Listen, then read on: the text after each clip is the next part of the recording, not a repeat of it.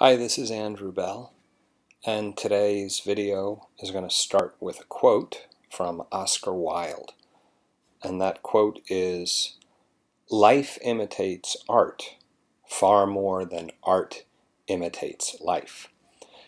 This is a famous quote, and you'll sometimes hear parts of it, life imitates art, or art imitating life. What that means here is that sometimes things in real life get their inspiration from something that happened in art. The opposite of that is art imitating life, which is where art is getting its inspiration from life.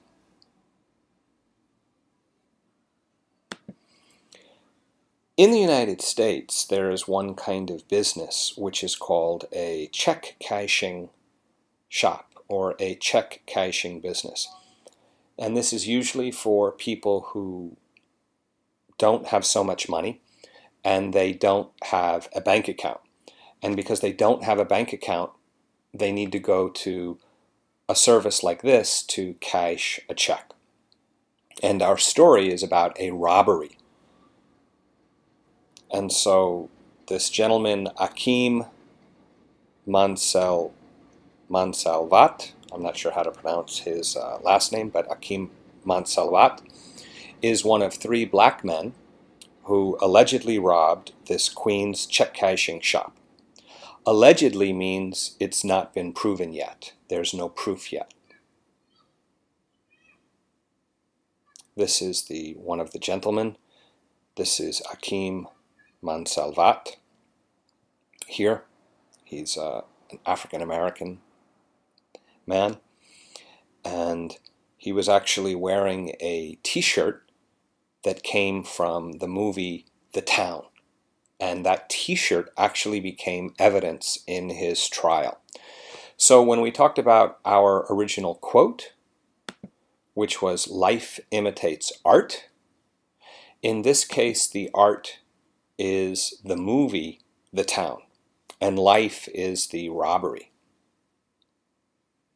the real-life robbery that happened.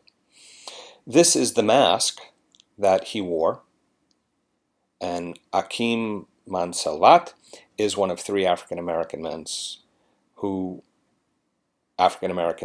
allegedly robbed this Queens check cashing shop in white masks. They wore these masks, which they got from a special effects shop. So let's look at the headline from the New York Post article. Black robbers use $2,000 white masks to fool victims in a $200,000 town-style stick-up, prosecutors say. A stick-up is a robbery, and prosecutors are government lawyers who try to convict people and put them in jail for crimes. All right, I have some excerpts of the article from the New York Post here that I wanted to go through. Let's take a look at this first paragraph that I have circled. A crafty trio of black robbers bought lifelike disguises from a special effects firm to transform themselves into white cops for a Queens heist. And their get-ups were so good, the victims had no clue they were in masks. Crafty here means smart.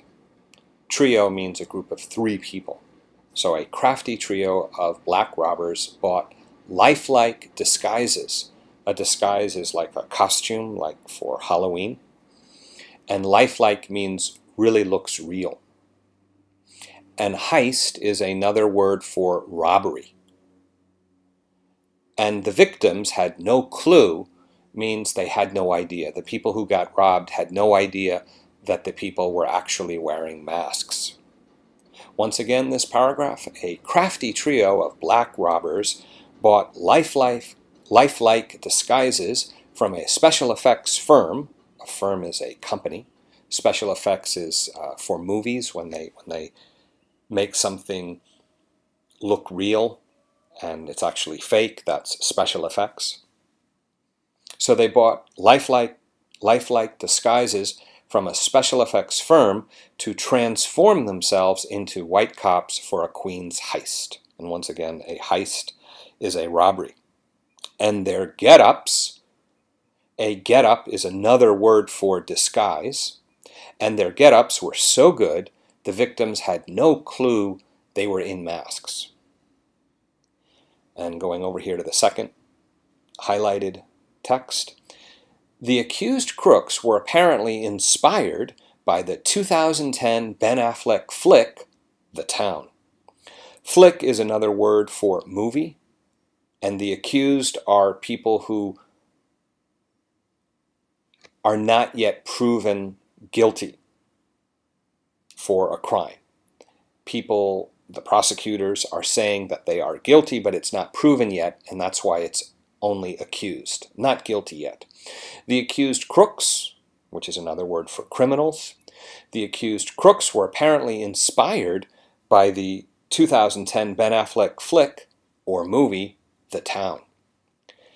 As in the movie, in addition to donning mask, to don is another word that means wear, to wear clothes, to wear a mask. As in the movie, in addition to donning masks, the robbers dress as cops, douse the crime scene with bleach to destroy DNA traces, and provide evidence to a victim to prove they know where she lives in case she squeals. To squeal would mean to tell the police the truth. And so they got the woman's ID card so that they could prove that they knew her address. Douse means to completely cover with some liquid, whether it's gasoline or whatever it is. In this case, it was bleach. And this actually came from the movie. They did this in the movie. They poured bleach everywhere in the bank that they had touched anything so that it would destroy DNA. They did the same thing in the Pay-O-Matic check cashing place. Okay, a little more in this article. The major break in the case, which means how the police were able to finally solve the crime. The major break in the case came after police discovered an email. Apparently, the man, Akeem, sent an email to the company, which is called CFX, and he gave a hearty endorsement after the robbery.